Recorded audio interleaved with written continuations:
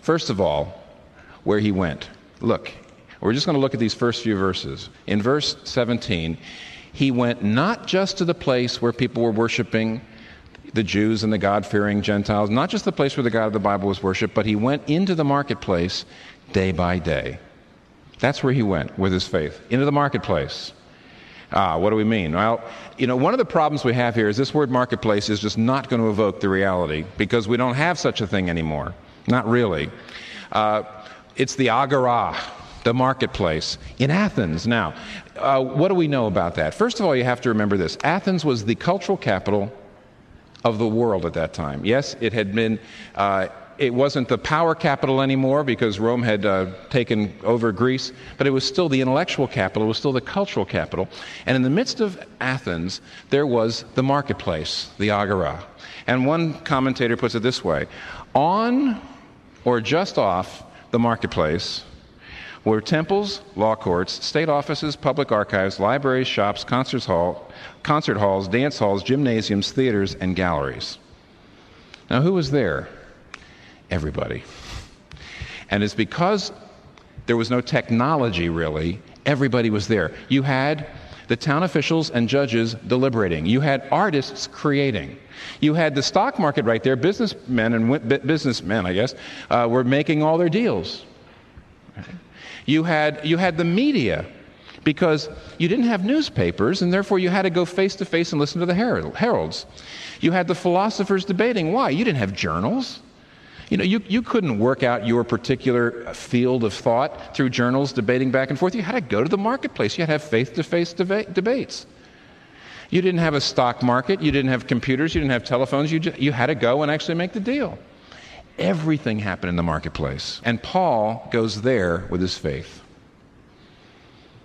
Paul goes there. Now, this doesn't make sense to a modern people, because our idea is religion is something, your faith is something for your private world.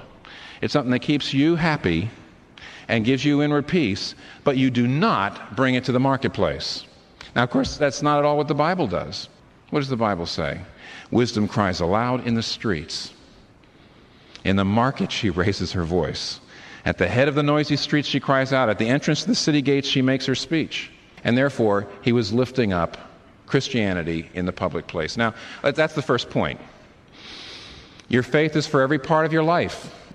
Somebody's going to say, and I thought about this. I said, well, the trouble is Paul is a preacher. And so when Paul takes the faith into the marketplace, we see what he's doing here. But how does that help me? I'm not a preacher. And that is a problem. Let me give you another example, though, just to show you that the principle, though it has to be worked out in everybody's particulars, the principle is the same. In 2 Kings chapter 5, there's this great story of Naaman, who was the military prime minister of Syria. And he was a pagan, but he was also a leper.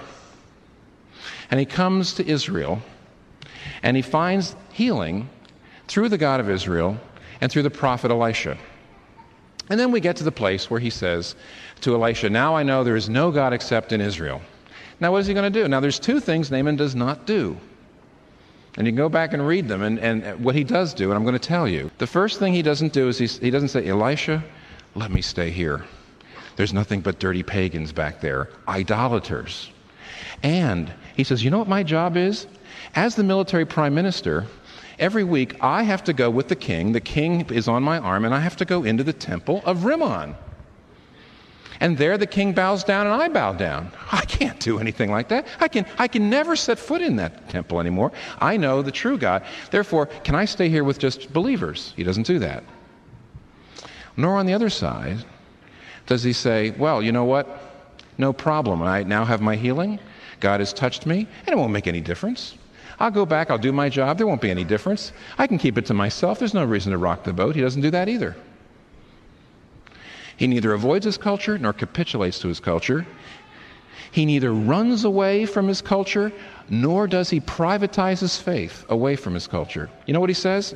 Now, this is something that I think both believers and non-believers are shocked at when they hear. What does he say? He says to Elisha, the prophet, he says, may the Lord forgive me. This is Naaman talking. May the Lord forgive me when my master the king goes into the temple of Rimmon to bow down and is leaning on my arm, and I bow there also. May the Lord forgive me. Here's what I will do. Give me enough dirt as 2 mules can carry, so that your servant will never make burnt offerings and sacrifices to any other god but the Lord. Here's what he's saying. He is saying, I am going to do my job. I'm the prime minister, and that's part of my job. But when I go in there, I'm going to have some dirt from Israel, and my servants are going to spread it, and I'm going to kneel down so that everyone who sees knows that I am sacrificing to the God of Israel. He's saying, I'm going to do my job, but I'm going to let everyone know, and that's my way of showing people. He neither privatizes his faith, nor does he run away and stay away. He doesn't engage. He doesn't run from his culture, and he doesn't capitulate to his culture. He took his faith into his public life. He took his faith into the marketplace.